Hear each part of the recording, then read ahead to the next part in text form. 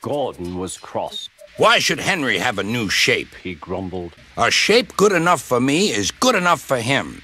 He goes gallivanting off, leaving us to do his work, and comes back saying how happy he feels. It's disgraceful. And there's another thing. Henry whistles too much. No respectable engine ever whistles loudly at stations. It isn't wrong, but we just don't do it. Poor Henry didn't feel happy anymore. Never mind, whispered Percy. I'm glad you're home again. I like your whistling. Goodbye, Henry, called Gordon. We're glad to have you with us again, but remember what I said. Later, Henry stopped at Edward's station. Hello, Henry, said Edward. You look splendid. I was pleased to hear your happy whistle yesterday.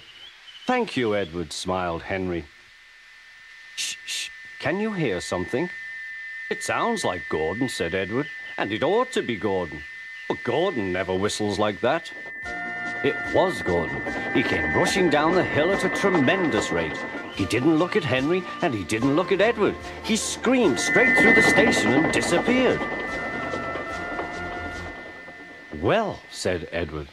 It isn't wrong, chuckled Henry, but we just don't do it. And he told Edward what Gordon had said.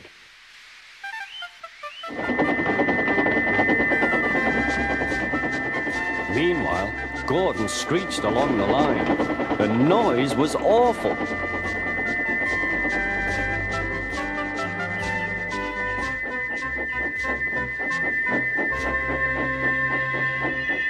At the station, everyone held their ears. The Fat Controller held his ears too.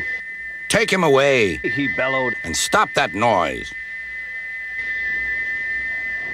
Gordon puffed sadly away, but he wouldn't stop whistling until two fitters climbed up and knocked his whistle valve in place. That night, Gordon slunk into the shed. He was glad it was empty. It isn't wrong, murmured Henry to no one in particular, but we just don't do it. No one mentioned whistles. Next morning, Henry was enjoying himself enormously. I feel so well, he sang. Trickety-trot, trickety-trot, hummed his coaches. Then he saw some boys on a bridge. Peep, peep, hello, he whistled. Oh, he called. The boys didn't wave and take his number. They thought it fun to drop stones on him instead. They've broken our glass! They've broken our glass! Sobbed the coaches. The passengers weren't hurt, but they were cross. Call the police.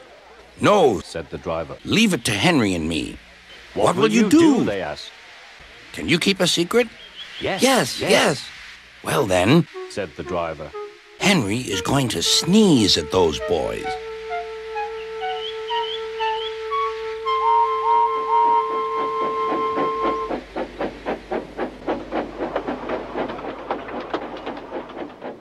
Lots of people were waiting at the station just before the bridge. They wanted to see what would happen. Henry has plenty of ashes, said the driver. Please keep all windows shut till we've passed the bridge. Henry's as excited as we are, aren't you, old fellow? Henry was feeling stuffed up. Soon they could see the boys, and they all had stones. Are you ready, Henry? Said his driver. Sneeze hard when I tell you. Now, he said. Achoo-shoo!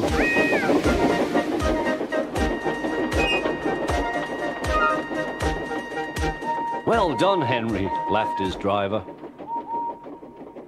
Henry went home very pleased with himself. He had taught Gordon and silly boys a lesson with a whistle and a sneeze.